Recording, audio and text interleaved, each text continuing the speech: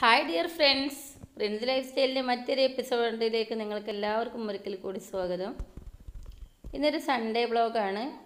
വീട്ടിലെ കുറച്ച് വിശേഷങ്ങൾ, അതുപോലെ ഒരു ഹൈദരാബാദി ദം ബിരിയാണി ഉണ്ടാക്കിയിട്ടുണ്ട്, അതിൻ്റെ കുറച്ച് വിശേഷങ്ങൾ എന്തൊക്കെയാണ് ഇന്നത്തെ വീഡിയോയിൽ ഉൾപ്പെടുത്തിയിട്ടുള്ളത്. അപ്പോൾ ഹൈദരാബാദി ബിരിയാണി എങ്ങനെ ഉണ്ടാക്കണമെന്ന് നമുക്ക് നോക്കാം. ഞാനൊരു 1.5 കിലോ ബസുമതി റൈസാണ് എടുത്തിട്ടുള്ളത്. അത് നന്നായിട്ട് കഴുകി മാറ്റി വെച്ചിട്ടുണ്ട്.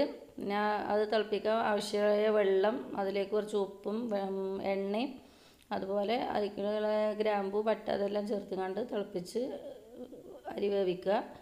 പിന്നെ മെയിനായിട്ട് എന്ന് പറയുന്നത് സവാളയാണ്. സവാള ഇതുപോലെ മൂപ്പിച്ചെടുക്കണം. 1 കിലോത്തോളം സവാള ഞാൻ അരിഞ്ഞ് മൂപ്പിച്ച് വെച്ചിട്ടുണ്ട്. അതുപോലെ ഗരം മസാലപ്പൊടി ഉണ്ടാക്കണം. പിന്നെ അണ്ടിപ്പരിപ്പും മുന്തിരിയും ഒന്ന് വേവിച്ച് അതൊന്ന് വറുത്ത് കോരി വെക്കണം. അപ്പോൾ ഈ ഇൻഗ്രീഡിയൻസൊക്കെ വെച്ചിട്ട് എങ്ങനെയാണ് ഹൈദരാബാദി ബിരിയാണി തയ്യാറാക്കാൻ നോക്കാം. വളരെ സ്വാദിഷ്ടമായിട്ടുള്ള ബിരിയാണിയാണ്. നമ്മൾ സാധാ ബിരിയാണിയേക്കാൾ ടേസ്റ്റ് ഉണ്ട്. പിന്നെ കപ്സി മന്തിയൊക്കെ തയ്യാറാക്കുന്നതിൽ ഏറെ ടേസ്റ്റുള്ളൊരു റൈസാണ്. തീർച്ചയായിട്ടും നിങ്ങളെല്ലാവരും ട്രൈ ചെയ്ത് നോക്കണം. വളരെ സിമ്പിളായിട്ട് തന്നെ ചെയ്യാം. അപ്പോൾ ആദ്യമായിട്ടാണ് നിങ്ങൾ എൻ്റെ ചാനൽ കാണുന്നതെങ്കിൽ സബ്സ്ക്രൈബ് ചെയ്യാൻ മറക്കരുത്. അതുപോലെ സബ്സ്ക്രൈബ് ചെയ്യാതെ ആരെങ്കിലും കാണുന്നുണ്ടെങ്കിൽ ഒന്ന് സബ്സ്ക്രൈബ് ചെയ്തോളൂ. പിന്നെ അതിൻ്റെ അടുത്തുള്ള ചെറിയ കുഞ്ഞു ബെല്ലൈക്കൺ കൂടെ ഒന്ന് പ്രസ് ചെയ്താൽ ഞാൻ ഇടുന്ന വീഡിയോസൊക്കെ അപ്പോൾ തന്നെ നിങ്ങൾക്ക് നോട്ടിഫിക്കേഷൻ കിട്ടും. പിന്നെ വീഡിയോ നിങ്ങൾക്ക് ഇഷ്ടമായി കഴിഞ്ഞാൽ നിങ്ങൾ ഫ്രണ്ട്സിനും ഫാമിലിക്കൊക്കെ ഒന്ന് ഷെയർ ചെയ്ത് കൊടുക്കുക. അതേപോലെ ലൈക്ക് അടിക്കുക. എന്തെങ്കിലും അഭിപ്രായങ്ങളുണ്ടെങ്കിൽ നിങ്ങൾക്ക് കമൻറ്റിൽ അറിയിക്കാം.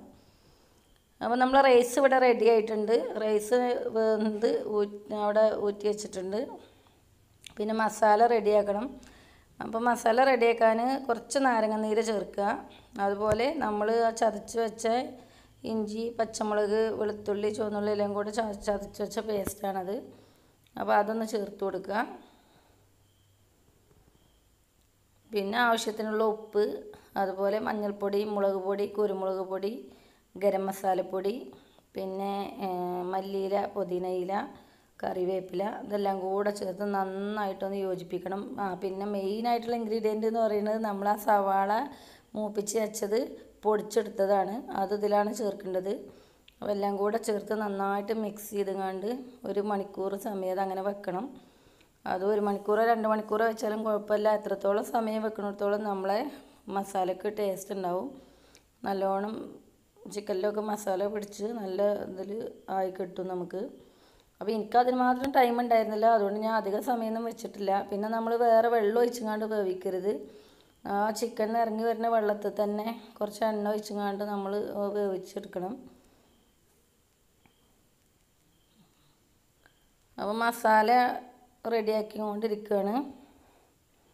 ഇതിലുള്ള ഓരോ പൊടികളും ഇട്ടുകൊണ്ടിരിക്കുകയാണ്. കുരുമുളക് പൊടിയാണ് ഇപ്പോൾ ചേർക്കുന്നത്. എല്ലാ പൊടികളും ചേർക്കണം. മല്ലിപ്പൊടി ചേർക്കണില്ല. പിന്നെ ഇത് ഗരം മസാലപ്പൊടിയാണ്. ഗരം മസാലപ്പൊടി, മഞ്ഞൾപ്പൊടി, മുളക് പൊടി, കുരുമുളക് പൊടി, പിന്നെ നമ്മളെ സവാള പിന്നെ മൂപ്പിച്ചത്, പൊടിച്ചത് ഇതൊക്കെയാണ് ചേർക്കുന്നത്. മഞ്ഞൾപ്പൊടി കുറച്ച് കുറഞ്ഞു പോയി തോന്നുന്നുണ്ട്. അപ്പോൾ കുറച്ചും കൂടെ ചേർക്കുക. നിങ്ങളെ കളറിനനുസരിച്ച് ചേർക്കുക കേട്ടോ. അത് അതിലേക്കുള്ള ചിക്കനല്ല, അത് വേറെ ചിക്കൻ പൊരിക്കാൻ വേണ്ടിയിട്ട് തയ്യാറാക്കിയതാണ്.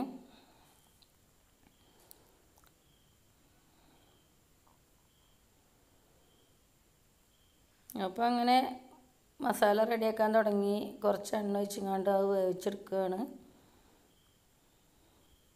അത് ചിക്കൻ വേറെ പൊരിക്കുകയാണ്. അപ്പോൾ ചിക്കൻ പൊരിക്കൽ കഴിഞ്ഞ് അതിലേക്ക് പിന്നെ കുറച്ച് കറിവേപ്പിലിൻ്റെ ഇലയും കൂടെ ഒന്ന് പൊരിച്ച് ഇട്ടിട്ടുണ്ട്. കുറച്ച് നാരങ്ങയൊക്കെ വെട്ടിയിട്ടു. അപ്പോൾ ചോറും റെഡിയായി, മസാലയും റെഡിയായി. ഇനി ഞാനിവിടെ ദമ്മിടാൻ പോവുകയാണ്. അപ്പോൾ ഇതുവരെ നമ്മൾ നെയ്യ് ചേർത്തിട്ടില്ല. നമ്മൾ ഓയിലാണ് ഇതെല്ലാം തയ്യാറാക്കിയത്. അപ്പോൾ നെയ്യ് ഇപ്പോഴാണ് ചേർക്കുന്നത്. അപ്പോൾ രണ്ടും വെന്തിട്ടുണ്ട്. റൈസും വെന്തിട്ടുണ്ട്, അതേപോലെ തന്നെ മസാലയും വെന്തിട്ടുണ്ട്. ഇനി രണ്ടും കൂടെ ഒന്ന് മിക്സ് ചെയ്തൊന്ന് ആവി കയറ്റാനുള്ള പണിയുള്ളൂ. അപ്പോൾ ആദ്യം കുറച്ച് നെയ്യ് ചേർക്കുക, മസാല അടി പിടിക്കാതിരിക്കാൻ വേണ്ടിയിട്ട്. നമുക്ക് ആദ്യം കുറച്ച് മസാല ഇടുക. ഒരു പകുതി മസാല ചോറിൻ്റെ അടിയിലും ബാക്കി പകുതി ചോറിൻ്റെ അടി സെൻറ്ററിലായിട്ടാണ് ഇട്ട് കൊടുക്കേണ്ടത്. പിന്നെ ഈ ചോറ് ഇട്ട് കൊടുക്കുക. ചോറ് ഞാൻ കുറച്ച് നേരത്തെ ഊറ്റി വെച്ചതുകൊണ്ട് ഒന്ന് തണുത്തിട്ടുണ്ട്. അപ്പോൾ അതിൻ്റെ കൂടെ തന്നെ ചെയ്യുകയാണെന്നുണ്ടെങ്കിൽ പെട്ടെന്ന് ആവി കയറി കിട്ടും. ഇനി നമ്മൾ കുറച്ച് സവാള മൂപ്പിച്ചത് മാറ്റി വെച്ചിട്ടുണ്ടായിരുന്നു. അതും മല്ലിയിലയും പുതിനയിലയും അതേപോലെ ഗരം മസാലയും അണ്ടിയും മുന്തിരിയും വറുത്തതെല്ലാം കൂടെ അതിൻ്റെ മേലെ വിതറി കൊടുക്കുകയാണ്.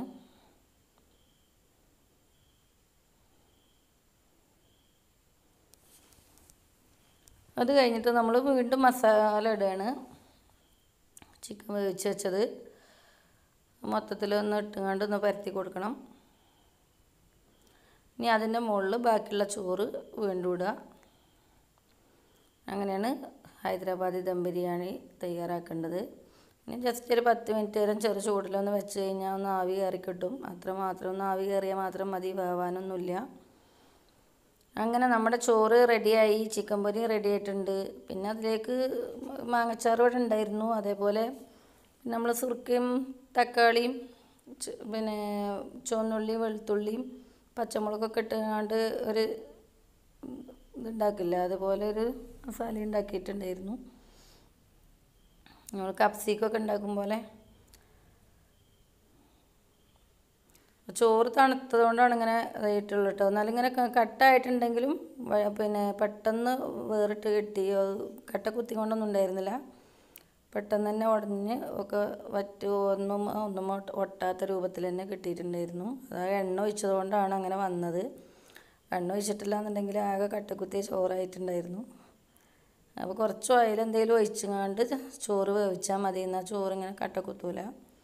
കുറച്ച് വെള്ളം കുറവായി തോന്നുന്നുണ്ട് വേവിച്ച സമയത്ത്, കുറച്ച് കൂടുതലായതുകൊണ്ടാവും ഇങ്ങനെ കട്ടക്കുത്തിയിട്ടുള്ളത്.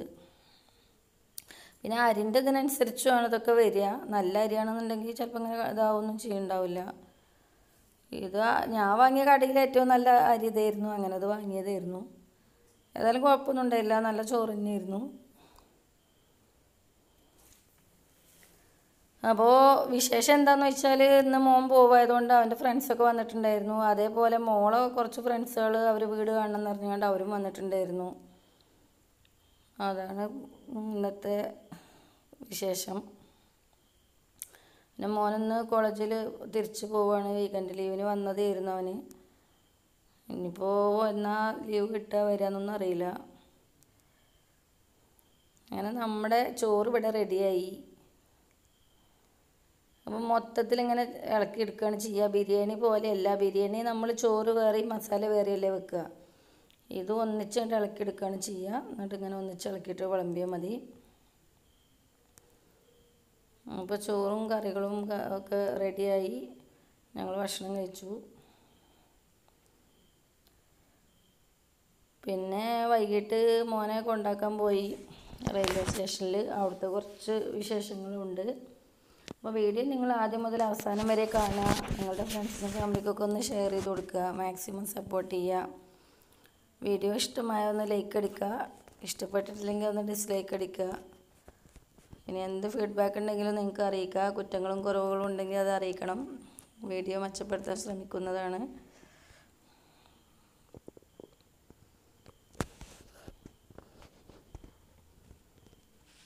മോനും ഫ്രണ്ട്സും ഫുഡ് കഴിക്കുമായിരുന്നു. അപ്പോൾ വീഡിയോ എടുത്തിട്ട് അവന് എടുക്കണ്ടെന്ന് പറഞ്ഞുകൊണ്ട് മുഖം പൊത്തിരുന്നത്. ഉമ്മച്ചി അത് വിടരുതിട്ടോ നിന്നോട് പ്രത്യേകം പറഞ്ഞിട്ടുണ്ടായിരുന്നു. ഇനി ഇത് കണ്ടെന്നെ കൊല്ലും ചിലപ്പോൾ. ഇതൊക്കെയല്ലേ ഒരു രസമല്ലേ.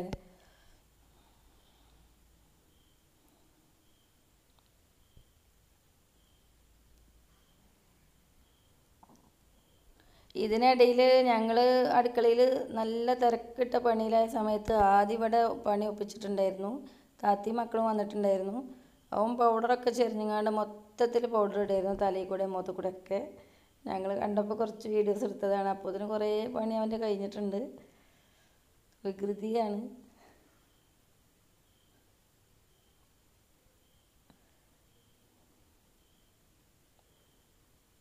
അതിൻ്റെ മൂത്ത കുട്ടിയാണത്. ദാനിഷ് എന്നാണ് അവൻ്റെ പേര്. നിഷ്മോനെന്ന് വിളിക്കും ഞങ്ങൾ. അത് കഴിഞ്ഞ് ഞങ്ങളെല്ലാവരും കൂടെ മോനെ റെയിൽവേ സ്റ്റേഷനിൽ വിടാൻ പോയി.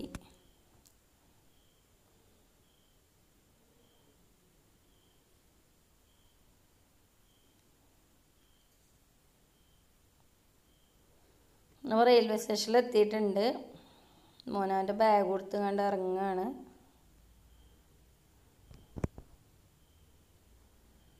അപ്പോൾ ഇതാണ് കേട്ടോ ഞങ്ങളെ അടുത്തുള്ള റെയിൽവേ സ്റ്റേഷന്. പിന്നെ മേലാറ്റൂർ റെയിൽവേ സ്റ്റേഷനാണ്.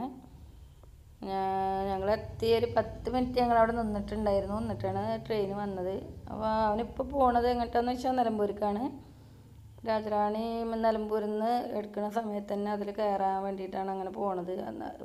ടിക്കറ്റ് ബുക്ക് ചെയ്യാത്തതുകൊണ്ട് സീറ്റ് കിട്ടാൻ വേണ്ടിയിട്ടാണ് അങ്ങനെ പോണത്. അങ്ങനെ അവൻ വന്നാൽ എന്നും അങ്ങനെ തന്നെ ചെയ്യൽ. നേരെ നിലമ്പൂർക്ക് കയറിയിട്ട് അവിടുന്ന് കയറി പോകലാണ്. ഇതാണ് ഞങ്ങൾ റെയിൽവേ സ്റ്റേഷന്.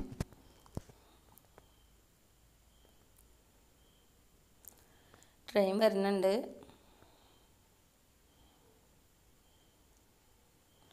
ആദ്യമൊക്കെ ഞങ്ങൾക്ക് മോൻ പോയി കഴിഞ്ഞാൽ ഭയങ്കര വിഷമമായിരുന്നു എനിക്കും മോൾക്കൊക്കെ. പക്ഷേ ഇപ്പോൾ ശീലമായി, അവനും ശീലമായി, ഞങ്ങൾക്കും ശീലമായി. 2-3 വർഷമാവാനായില്ലേ.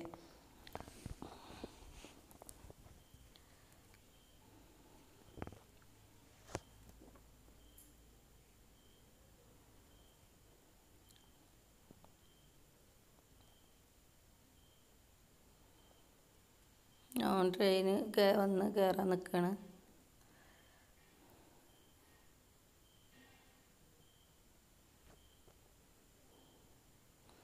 അങ്ങനെ അവൻ കയറിപ്പോയി. ഞങ്ങൾ അത് കഴിഞ്ഞ് തിരിച്ചു പോന്നു. ആദ്യം നല്ല വാശി പിടിക്കുകയായിരുന്നു. അവനും ട്രെയിനിൽ പോകണം എന്ന് പറഞ്ഞുകൊണ്ട് അവനും വാശി പിടിക്കുകയായിരുന്നു.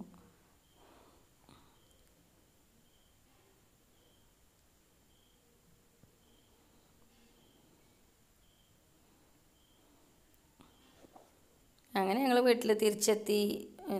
രാത്രി ആയപ്പോഴേക്കും താത്തയും മക്കളും തിരിച്ചു പോയി. അങ്ങനെ ഇന്നത്തെ വിശേഷങ്ങളൊക്കെ കഴിഞ്ഞു. മക്കളൊക്കെ വന്നവരൊക്കെ പോയി. ഞങ്ങൾ വീണ്ടും തനിച്ചായി. അപ്പോൾ ഇന്നത്തെ വീഡിയോ നിങ്ങൾക്ക് എല്ലാവർക്കും ഇഷ്ടപ്പെട്ടു എന്ന് വിശ്വസിക്കുന്നു. മറ്റൊരു വീഡിയോയിൽ വീണ്ടും കാണാം. Okay, thank you.